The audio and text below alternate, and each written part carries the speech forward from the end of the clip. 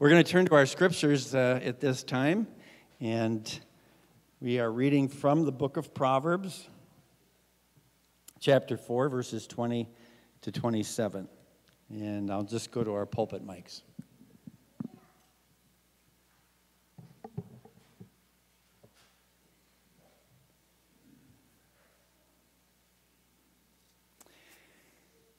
My son, pay attention to what I say. Listen closely to my words.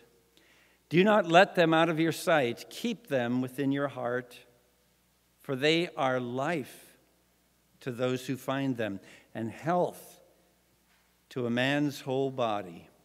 Above all else, guard your heart, for it is the wellspring of life. Put away perversity from your mouth. Keep corrupt talk far from your lips. Let your eyes look straight ahead. Fix your gaze directly before you. Make level paths for your feet, and take only ways that are firm. And do not swerve to the right or the left.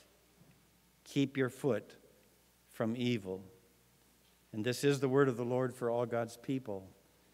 Thanks be to God.